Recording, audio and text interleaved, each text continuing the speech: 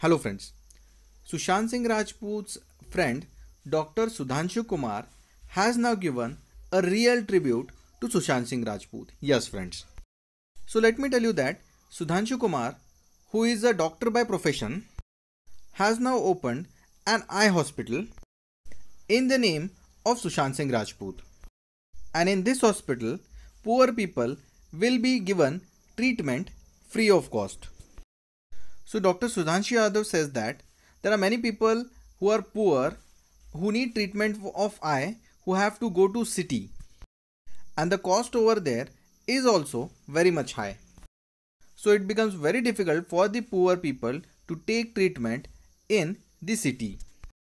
Hence this doctor has opened a hospital in the name of Sushant Singh Rajput to treat such poor patients free of cost.